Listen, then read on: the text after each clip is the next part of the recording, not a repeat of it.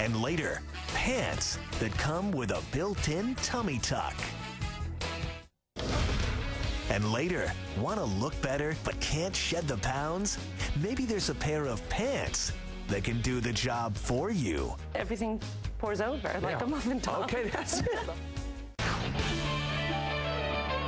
Whenever you come across something that bugs you, a product that doesn't fit right or feel right, look right, do not get ticked off. My friend, you are staring at $1 million opportunity. Just say the magic words. There's got to be a better way, and grab those millions. Lisa Rudes Sandel did with tummy tuck jeans. How are you? Good, I'm fine. You did it to the tune of almost $40 million, and it started with kind of a bad dressing room moment at Barney's. That's right. I went to Barney's looking for a pair of jeans for myself, and everything out there was made for, I guess, very small body figures and very low in the hip, showing everything, as they call it, muffin top now. Muffin top, I never heard that one. Okay, yeah, there we go. There, everything pours over like a muffin top. Okay, that's it. I like that. So I had a bad experience. I couldn't find anything that fit me properly, and I got very frustrated. I had already been in the jean business. I had already started a business with my sister, but it gave me the idea that there was definitely a segment of women out there that obviously weren't being paid attention to, and I was one of them. That's the key. Obviously, if it's not there for you, I say that to people all the time, you are everybody. You know, right. Something, wait a second, you're not abnormal. You know, you're a woman, you're an attractive woman, you're a very, very nice figure, but the world's not being built for you. So what'd you come up with? So I came up with a jean. It's the company, it's Not Your Daughter's Jeans, what we call it. Right. Thanks to my father, who came up with the name. And we are the makers of the tummy tuck jean. It's called tummy tuck. Now, actually, the product is called tummy tuck. Well, the jean, we call it the tummy tuck jean. But it is the product, I mean, it's a jean, and the company name is Not Your Daughter's Jeans. We use the acronym NYDJ a lot. I love it. And it's basically a stretch jean at the top.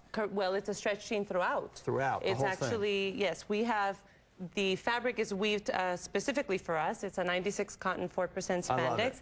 And what we do is we control the stretch in the front. So it's basically for the most women. I want to read what it says inside the label. It says, Not Your Daughter's Jeans cannot be, and you say, cannot be held responsible for any positive consequences due to your fabulous appearance when wearing the tummy tuck jean. You can thank me later. And it's been a whole inspirational thing. Yes, it has been. I get comments from women all the time telling me that I'm a goddess, that I saved them, that they haven't worn jeans forever. They never thought they could put on a pair of jeans again. And they look fabulous. They do exactly what they say they're going to do. We tuck the tummy.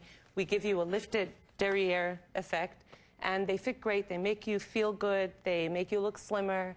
And they're just great jeans. They're very comfortable. We keep up with fashion, with trend. It isn't just one pair of jeans. Our whole company is geared to tummy tuck. So what's the average size woman that's wearing these? Our best sizes are really 10, 12, 14. So average size women? Belly size, yeah, basically, I mean, but I have size 2s as well. Yeah, that's great. So, you know, it it's just depends. Yeah, now, were you concerned at all where it says tummy tuck was basically when you're buying this, now the woman is kind of admitting that she has an issue, even though she wants to solve the problem. Now, you walked right into it, and it's obviously been successful, but is that something you kind of toyed with? Well, there was some reluctance in the beginning. There are women that don't want to say that they're wearing it, or they don't want anybody to know.